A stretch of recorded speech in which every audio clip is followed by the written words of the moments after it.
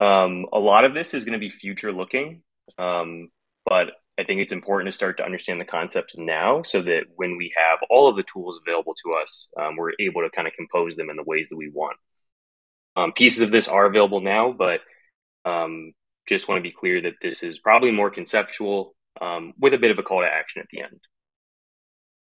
So first, why are we doing this? Well, labor markets, which is the primitive that underlies the metrics protocol, coordinates networks. And how does it do that? Those are badge represented networks. How do we get those badge represented networks? We'll do a demo. I'll badge up all the X metric masters.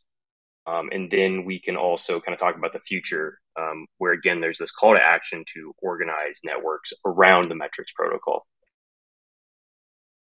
So when I say that labor markets coordinates networks, these are, kind of the actor groups we have. So we have sponsors, analysts, and reviewers. Sponsors are launching challenges inside of markets. They're supplying rewards to incentivize the analysts and reviewers. Analysts are submitting analytics to compete for challenge rewards, and the reviewers score submissions. I mean, we're all pretty familiar with this if we're familiar with the bounty program. It's a simple, coordination structure.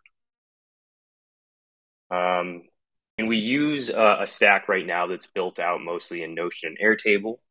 Bounty Ops is using these tools to create the challenges. Analysts are going to Notion to submit analytics, and then reviewers are using some extensions. So again, this should be mostly familiar at this point. But in the future, when we have the metrics protocol, the metrics app, and we use Badger alongside of it, these networks become more modular. So here we can see that instead of just, a team doing this, we're actually entering in a specific contract address and token ID. The analysts here are gated based on their R metric balance, and the reviewers are a different contract address than the one who's launching the challenge. So swinging back to like that coordination structure, this is kind of the one that we see right now most of the time. Bounty Ops is sponsoring a challenge. That kind of goes out to the like public market. We see a lot of our challenges going to, just any analyst. And then we have this X metric master group that acts as a reviewer. We could rearrange that. So we do run like flash bounties or elite challenges where maybe those are gated to X metric masters and then peer reviewed by X metric masters. We can kind of switch out the puzzle pieces in here and kind of have this same coordination structure. So here you can see I renamed Bounty Ops to Bounty Bunch. That's a team that, Brendan is running. Our analysts are still our X-Metric Masters. And then here on the other side, you see here I have Pine Champion. So this is not a Metrics DAO native network. It's a network that Jack Guy has started, and they do contests, they produce analytics. But we can start to think about using this coordination structure and actually using different networks at different points in that coordination. So how do we do that? We have to represent these networks on chain. We use badges to do that. These are the organizations or networks that have been launched with Badger. So here you could see like here's the Metrics DAO Bounty Bunch, that organization that Brendan is managing. Here's Pine DAO, again, another organization that is similar to us. It has connections to a lot of the Metrics DAO things in here. We can even zoom in to an individual like Marina, who is very active in our community on the Metrics DAO team. We can see that she's also connected to Pine DAO.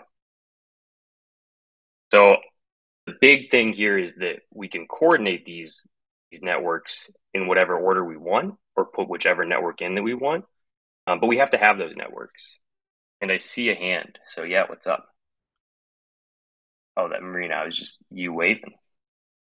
That's you right there. All right. So what's different about these on-chain networks? Like we have a lot of on-chain networks, right? These are, critically for our use case, they're interoperable with labor markets. It allows us to coordinate these different networks to produce different outcomes. But there's really cool piece here that they have this characteristic of being middle out. So these networks support what we like to call middle out management. It's permissionless to create a network. Anyone could go to trybadger.com right now and create a network. It's transparent who's in that network. Anyone can see who's a part of which networks. And critically, these networks are prunable. So if you have a group that's doing some activity, there's an individual in that group that's acting malicious, they could be pruned from that network.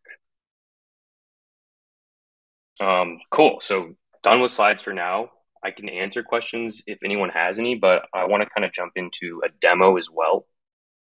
So I'll pause for a second. Any questions on these first sections?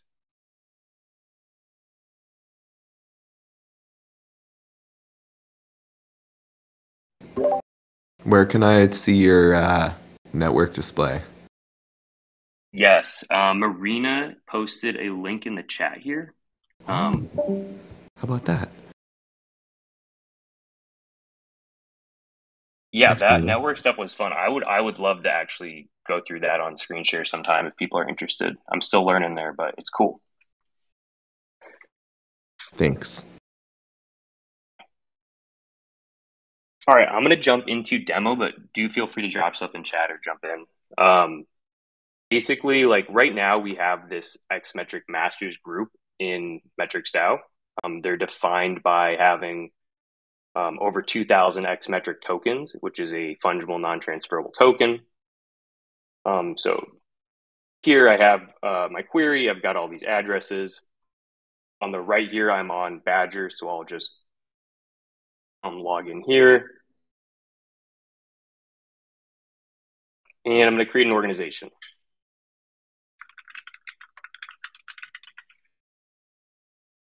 And when you go through this process, you can basically just supply a name for your organization, a symbol. This will be the symbol of the token on chain. These are not editable, but the off-chain description, so in the application level, we could change them. I'm just going to put a space in here. It'll generate an image for us. I am getting a MetaMask pop-up and signing that. I'm not sure if you guys are seeing that on the screen share.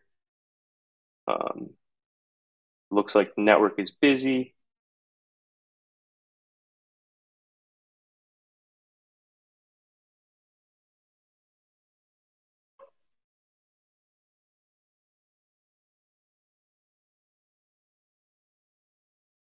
All right, so now we've created this organization. I'm going to swing back to this here. So I am the organization creator. We now have an organization contract address. That's this address up here. And if we want to define a role within this organization, we'll need to define kind of these different token IDs, and then we can start to issue them.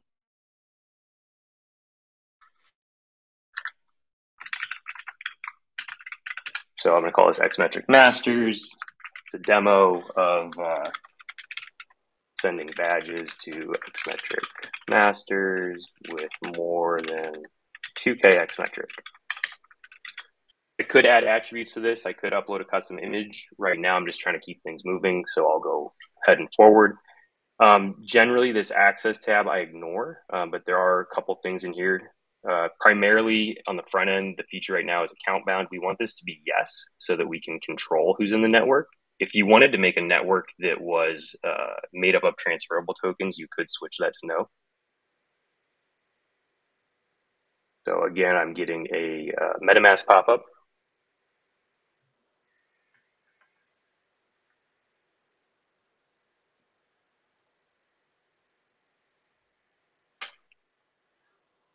Hello. What is in access claimable? What does that do? Yeah, that's a feature, Patrick, that's developed at the primitive layer, but not been implemented at the app layer yet. So I would suggest, like, as an operator using the tool, I wouldn't really play with that yet. And unfortunately, I would have to grab kind of Mason or Chance, one of the developers on here. Yes, Connor, account bound means you cannot sell transfer. Users can always forfeit these badges. So they're not like tattoos. They're more just like, again, an issued badge where there's a manager that can control who has access. So here I have my badge. I'm going to go ahead and update my holders.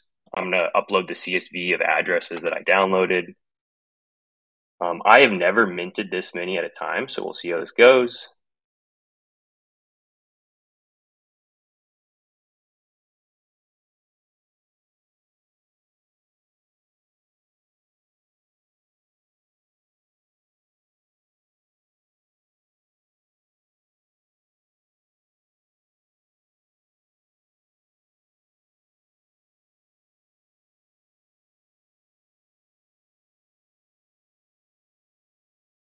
And looks like it went through. I'm just going to give us a refresh here.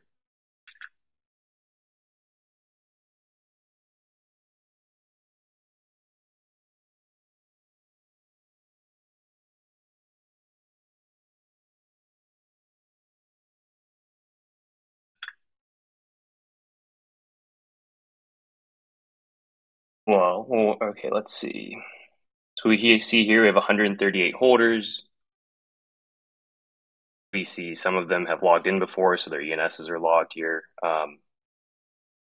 And here again, like if we swing back to this, we can see that like if I wanted to use the network that I just created, I could kind of insert these values into these inputs. Now, importantly, as I mentioned, if someone's say like here, find myself. If I wanted to, or if a manager wanted to kind of prune me from this one, it would switch to a revoke. This individual is no longer a part of this network. We get another transaction.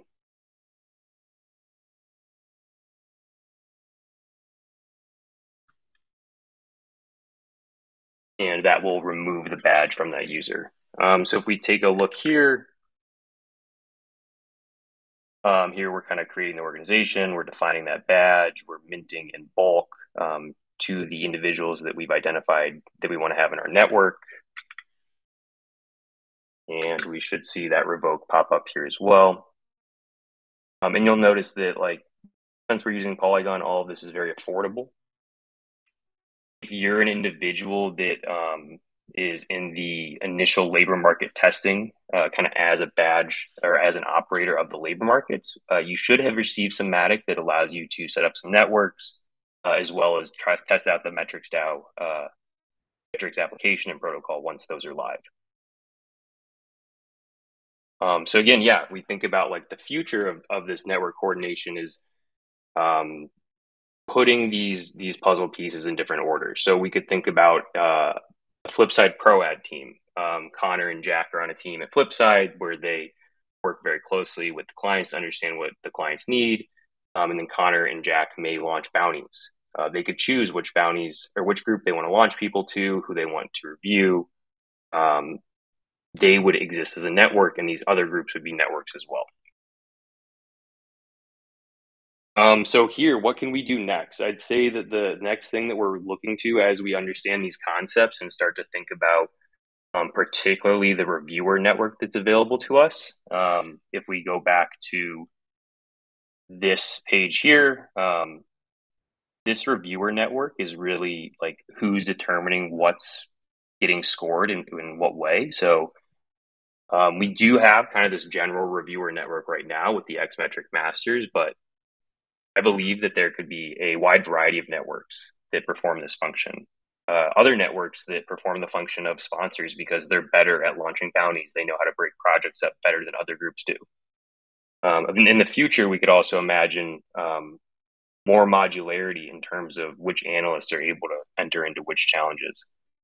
So I do have a forum post up. I'll drop it in the chat as well. I'd love to hear from the groups, like how reviewer networks should be defined. If you're interested in kind of building out your own network, I'd love to work with you and help you think through that. You can also, of course, feel free to go through on your own. I think Pine DAO is a really good example of this, a network that has spun up, starting to do things, and already, making themselves available to other networks through this interoperability that they've provided for themselves with Badger. I am going to pause again there and open up for questions. Patrick, I see if you created a badge already with claimable equals yes. Yeah, so again, like the claimable piece, it's not really changing much as far as I'm aware on the usage right now, Patrick. It's a feature that I don't fully understand, to be honest. There's these two in this section called signer and claimable, and they're discussed in the docs. I can jump over there if we want to take a look.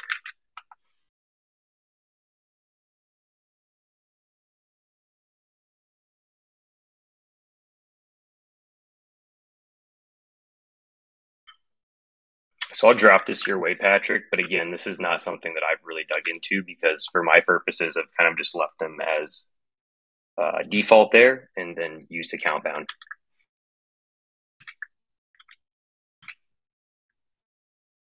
I'll also drop a link to the slides in the chat and the forum post.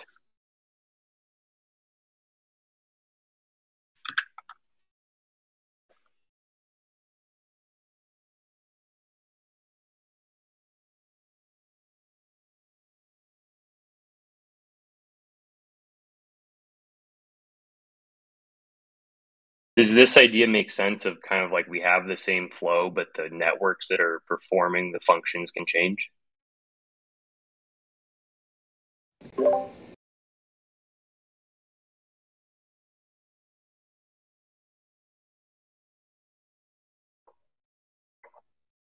Eric, I saw you come off mute. Do I sound like a crazy person? No, you sound great. I'm trying to formulate a question, so I don't sound like an idiot, but I'm just gonna go for it. So for each of these three core pieces, once the metrics protocol is live and on chain, when I create a one of the core challenges, is there, I guess you alluded to that there's some kind of integration here where I could say like I want to only let Pine champions submit for this particular challenge. Like, is that how it would work, or would there have to be some behind the scenes tinkering to attach a badge? That's a really good question. So in the case that you described, it would be pretty smooth because Pine has already represented themselves with Badger. If there was another group, I think Lee has some friends that he has a group with called Spire. They do Solana analytics. I don't believe that network has been represented with Badger yet, so that would take tinkering in terms of that team setting themselves up. Anyone can set these up. So the DAO could say like, hey, this is our reviewer network that we generally use. They could have reasons for why people fall into that. Anyone else could also spin up their own network and say, hey, actually, we're a better reviewer network. You should use our network. This is why. We do reviews like this. This is the scale we use. These are our credentials. And then if they represent themselves, you kind of have these inputs. The cascading permissions in labor markets mean that this is set at the labor market level. This is basically establishing like a class. If you think about it in like object-oriented programming, like this is the structure of how things will work. And then a challenge is an instantiation of that using money. So we would basically say this is a labor market where the Bounty Bunch launches things. These analysts that have our metric balance between this range that are reviewed by Pine Champion. After that, anyone from the Bounty Bunch could come in, use money to launch a challenge where these people are able to participate.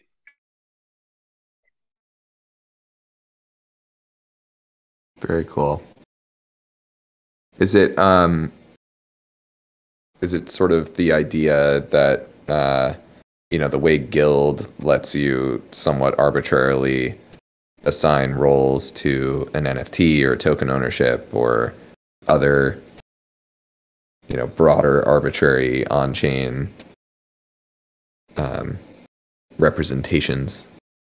Yeah, exactly. And we can kind of see this if we look at Guild for, say, Metrics DAO or Pine DAO.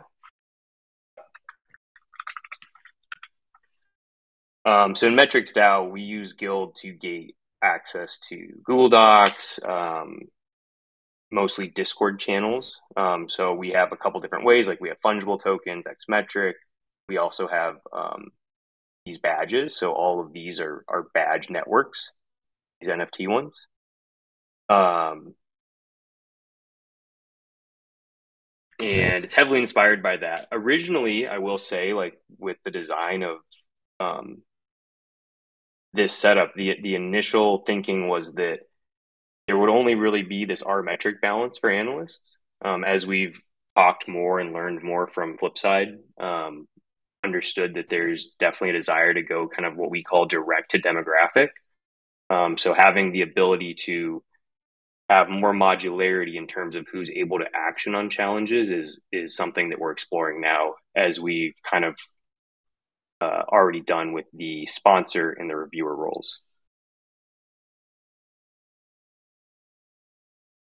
Yeah, it's very cool. Like you could imagine some future iteration where you've got like 9 different complex rules about who can submit, who can review, or even like, I don't know, your point about I think it was in passing, but like if there are different approaches to how reviews are conducted, you could imagine like um, someone using like OpenAI to build an automated review system and putting that on chain somehow, establishing a badge for it, and then setting it up as the reviewer system for a certain kind of challenge or something. Anyway, you've Absolutely. got my gears turning. It's pretty cool. Yeah, that's exactly the right way to think about it, Eric. Like normally when I think about these networks, I think about a network of people, but like the way these badges are set up, it could be an individual person, it could be a group of people, it could be a bot. There's a lot of flexibility. Yeah, it's very neat. Who else? Connor, I see you typing. I realized that my question is less about Badger functionality and more about ability to submit to challenges, which is more of an MDAO question. So I'm gonna save it for another period of time. Yeah, I mean, I'll like high level, I'll say that in the phased beta rollout, like beta testing that we're doing with the operators that we're working with, it's going to look like this. It's simple. We've heard the feedback around needing more modularity here. We're also working kind of on what Eric was alluding to, this concept that we call N badge, which you could say you could do a union of networks. So this person can submit if they're in this network or that network. You could say this person can submit if they're in this network and that network, and we can kind of tier those rules out. So it's something we're definitely hearing and looking to get integrated.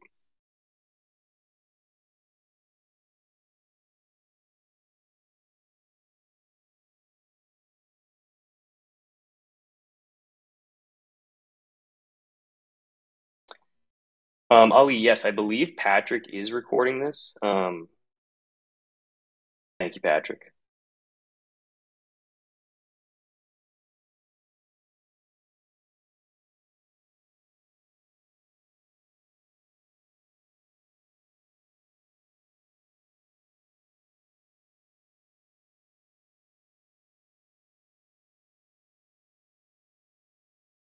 And again, as I mentioned, a lot of these pieces with labor markets, they're a little bit, futuristic. Um, we should get into that in the next couple of weeks with the operators we've identified. In the meantime, if you're excited about this, I really do ask that you think about like, what does a peer review network look like? Can you build your own peer review network that's better than the one that MetricsDAO has right now? Can you advise on how MetricsDAO should determine who falls in its reviewer network? Um, all of that aspect, the badging, the creating the network, the giving the network an identity and a way of working, that stuff is already all possible.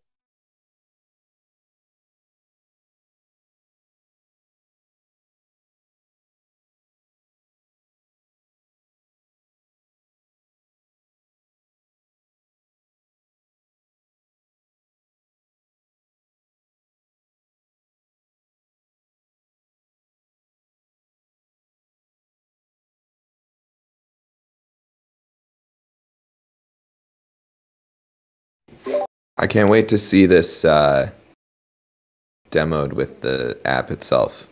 It's gonna be cool to see it all come together. Me too, for sure. For sure. It sounds like we might not have any more questions. I'll hang for another five in case anyone has something. But otherwise, I appreciate you guys coming in here. Happy to answer any questions in private as well. But again, these are just concepts I want to make sure that we're all thinking through as we have a new coordination system.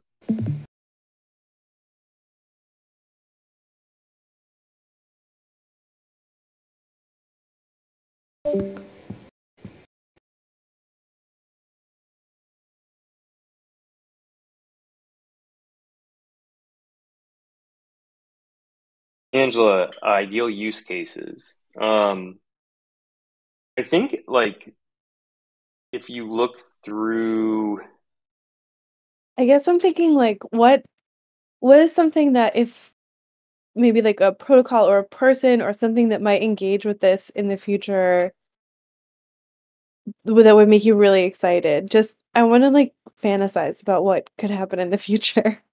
yeah, I mean, I think that what Eric was talking about, like having an automated reviewer and using that thing badged would be very cool. I think some things that are maybe more in the near term is just other examples or other groups kind of following the example that Pine DAO is setting. Um, the reviewer network right now is managed kind of by the core team at Metrics DAO or the Bounty Ops team. I don't honestly love that long term. I think that there should be a lot of different sub networks that are all kind of vying for being the network that's chosen to be included in a coordination chain. Um, so if you can imagine there's Pine DAO, maybe we have like a Dune Wizard group, a Cantina group, other groups that are just friends that getting together, kind of similar again to Pine DAO or Spire. That are then these networks that can either be used as the analyst network, the reviewer network, or the sponsor network. Um, that creates a situation where the core team no longer needs to support a distinct generalized network, um, which kind of lets this organization decentralize further. The other thing that I think would be really cool, Angela, is um, I've used like ShroomDK and like Python and some Web3 stuff plugins and worked with Mason to be able to like run queries and automatically mint badges. If you take that a step further, you could be um, kind of running a job on some sort of automated basis, viewing a user's transactions, and then badging or revoking badges based on those transactions. That kind of That's keeps a so network that's cool. automated like up to date. That's cool. I haven't heard that one before. You got me. Yeah, You did it. that would be sweet. Like if I wanted to Yeah. just have a network of like Uniswap users in the past 3 months, or like who's used a DEX in the past 30 days, like I could kind of create that network. Ooh, The what about an airdrop that doesn't happen all at once, but it happens over 6 months and you get like 1/6 each month and you have to keep up certain qualifications in order to keep getting your monthly drops. Yes, definitely stuff like that. That'd be We think cool. about that in metrics now too, like tournaments. Like what if the win when you win a tournament round, you get a badge that allows you to access the next round of the tournament, and that kind of like takes a network and shrinks it over time to the winning group. Um, yeah, I mean, there's a lot of design space here, and I'm excited to see what other people come up with. Thanks. No, thank you. I love that.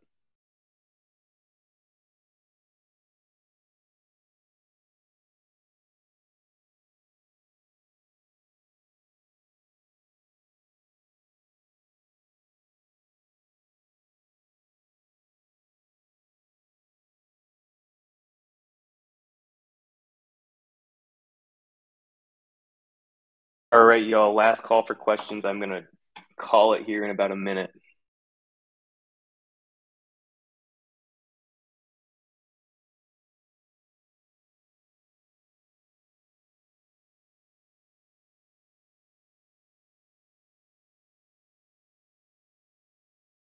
All right. Well, Okay. oh, go ahead.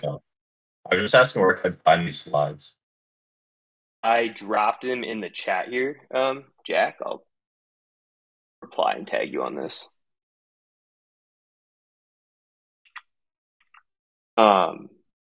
Jack, I'm glad to see you. I don't know how long you've been in here, but I've been showing some love to Pine Dow. I just hopped in the end at the end, but I appreciate it. Yeah, absolutely. Love definitely to talk to you more about this, and hopefully, once Patrick has the recording, would love to talk more to Pine Dow about it as well. But definitely think that you guys are setting an example for how to be a new kind of puzzle piece in these coordination stacks.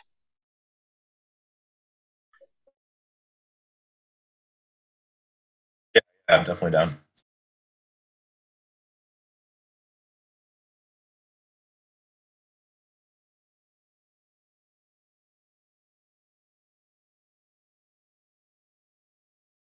All right, y'all. I'm going to call it here. It looks like Patrick does have a question in the chat.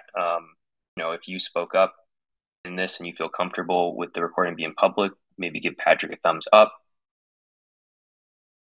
Otherwise, I will see you all around the Discord. Feel free to tag me if you have any questions. And there is a little bit more active chatter around this in the reviewers channel, if that's a channel that you're in. If you're not in there and you're interested in talking more about it, feel free to tag me wherever. Thanks, guys.